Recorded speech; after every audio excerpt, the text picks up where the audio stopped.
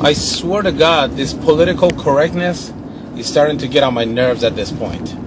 You can't say anything without having to worry about who's around you. And this is not even being politically incorrect. Some people are just too freaking uptight. And they're just looking for an excuse to open their mouth and pollute the air. I go to this gym once in a while, almost once a month. The jacuzzi in it is broken.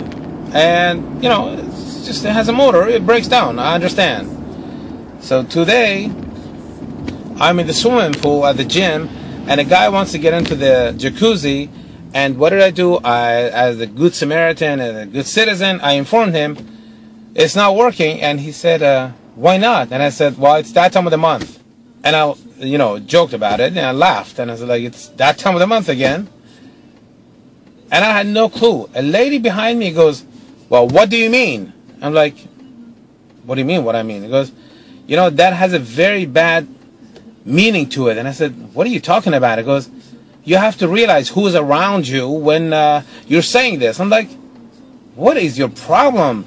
It's broken. It's been broken for 3 days. And I'm just going on, not thinking she's thinking about menstruation and period. And the fact that she was a fucking freak looking for an opportunity to say, oh, I'm offended. You guys should not charge me for a month for coming here as membership because somebody said something bad that offended me. Man, get a fucking life, lady. Jesus freaking Christ. What is wrong with people nowadays? Oh, man, I'm telling you. If they were handing out the loser of the century award, this lady would have taken top honors. Man, telling me be politically correct. What do you mean? What the fuck do you think I mean?